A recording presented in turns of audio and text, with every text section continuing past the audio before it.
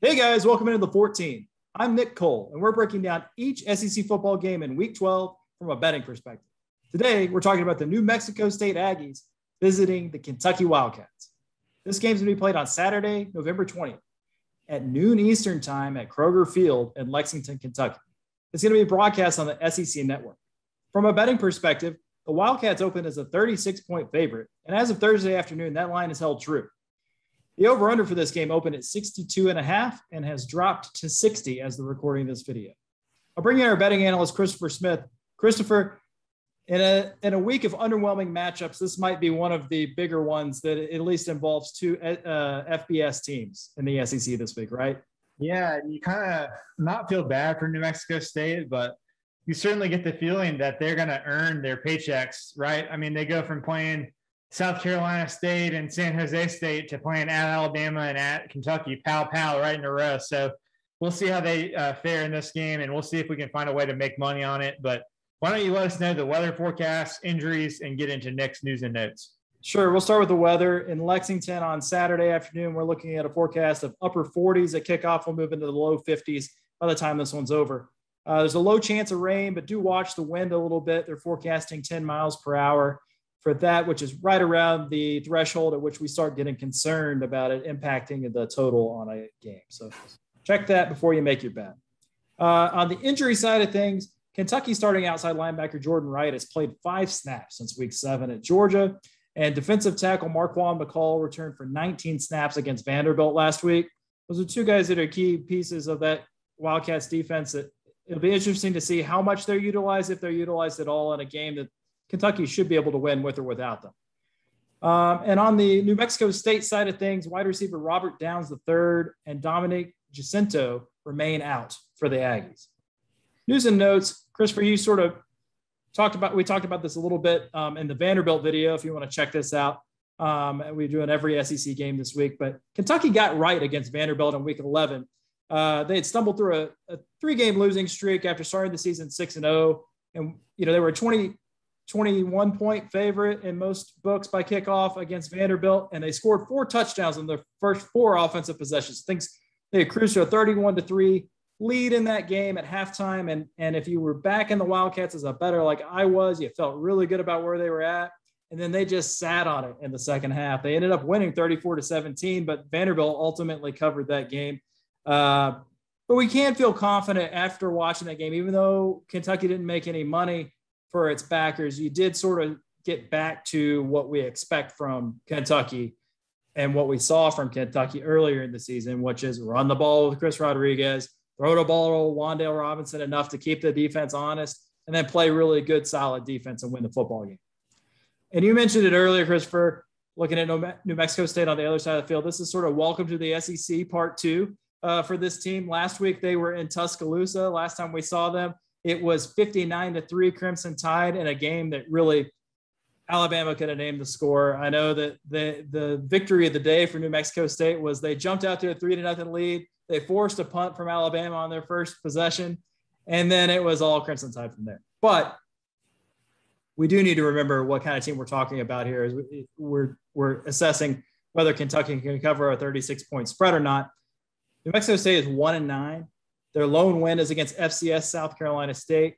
And defensively, they've given up at least 28 points in all 10 games they've played this season. So taking that into account, taking what we saw from Kentucky into account, Christopher, how do we make some money with a spread like 36 in this game? Yeah, we touched on this during our Alabama video last week, but it just occurred to me to take another look at New Mexico State's schedule. And this is absolutely brutal. This is their 5th road game in their last 6.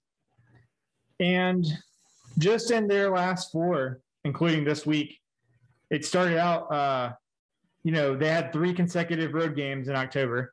And one of those was a round trip to Hawaii, which is a pretty long trip. And then last week, Las Cruces, New Mexico to Tuscaloosa and back. That's a long trip also. And then now you got to go from Las Cruces to Lexington, Kentucky, which is also a very long trip. And this is a team that is from the Mountain Time Zone. And this is another noon Eastern time kickoff for them. So 10 a.m., Mountain time for where they're from. I mean, that's just brutal right there in terms of schedules. And unfortunately, there's not a lot for New Mexico State to overcome that with.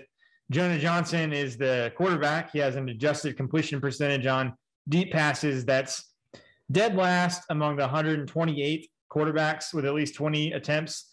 He has a 16.7% adjusted completion percentage on those. New Mexico State is also 124th in rushing EPA, 130th in standard downs line yards, and 125th in stuff rate. And despite injuries along the defensive line, which you alluded to, Kentucky just held Danny to 96 rushing yards, and their defense against the run is still 26th in EPA per snap. So, again, like we said at Alabama last week, a shutout would not be shocking here. And anything more than about 10 points would be a pretty big surprise. And on the other side of the ball, Kentucky did give Wan'Dale Robinson and Josh Ali 10 of the 14 catches last week against Vanderbilt, but they rushed 36 times for 236 yards. And if you look at the Alabama game, Alabama ran behind a beat-up offensive line with essentially one healthy scholarship running back, and they still ran 41 times for 247 yards against New Mexico State. So this is the perfect game script for Mark Stoops in Kentucky.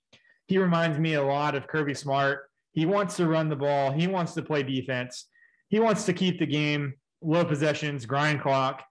And so I think this is a perfect game script for Kentucky. The thing is that the game next week against Louisville actually has become very important for this Kentucky team, especially after Kentucky fans thought they could get to 11-1 or 10-2. Now they're sitting at 3 losses. And so getting healthy and getting ready for the Louisville game is going to be super, super important for this Kentucky team. We saw what Kentucky did, as you alluded to earlier in the Vanderbilt video, what Kentucky did after they got a lead at halftime against Vanderbilt, how they came out in the second half and coasted.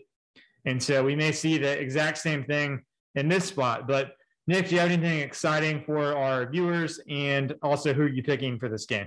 I do, actually, Christopher. I got to wait for them to double their money that they could use to bet on this game, which I do have a decent lean on this one. So maybe it's worthwhile. We've got a partnership with Action 24/7 Sportsbook. And for new customers, there's a special deal for a limited time. You can get your deposit matched 100% up to $800. So if you sign up today and make your first deposit using code SOUTH14 at SOUTH14, Action will double your money up to $800. So download the app or visit action247.com to get things started. Action 24/7 is by Tennesseans for Tennesseans, and you've got action. And when I look at how I'm going to make my action in this game, I like the total in this game, actually. I think that there was a formula that we hit on last week. If you watched our video for Alabama and New Mexico State, it was, if you're making us pick a side, we'll lay the points with Alabama, but we really liked the under 67 because we felt like New Mexico State was going to be limited in the amount of points they could score, and that Alabama wasn't going to be particularly interested in scoring as many points as humanly possible. I actually think that's true in this game as well. So even though the total has dropped a full touchdown from 67 to 60 on us this week, I like under 60. I think Kentucky's defense is more than capable of holding New Mexico State under 10 points. And I don't see a likely scenario that Kentucky scores much more than 50 points on their own. So give me the under 60. And I would say that's going to be one of my better plays. I think I'll put money on that this week. On the side, if you're making me pick for the purposes of our show, I'm going to lay the 36 with Kentucky. I think they're a much better team than New Mexico State. But I don't know that I'm necessarily running to the window to get that one. I feel like it's on the wrong side of that 5 touchdowns. How do you feel about this one? Yeah, if you watched our Alabama New Mexico State video last week, you'll remember me telling everybody, if you can, wait until halftime or right before halftime and take a live under in the game. And, at halftime of the Alabama game last week, I was a little nervous about our bet because I think there were 52 points at halftime. If I'm remembering right, it was 49-3. And there were only 10 points that the two teams put up the entire second half. And so what I said for that video is, if you can, take Alabama against the spread in the first half, and then take a live under right toward the very end of the second quarter.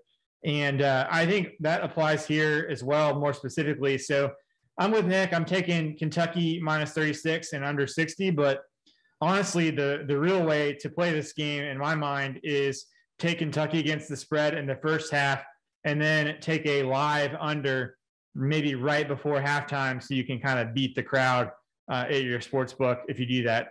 But for Nick Cole, I'm Christopher Smith for the 14, and we will talk to you next week.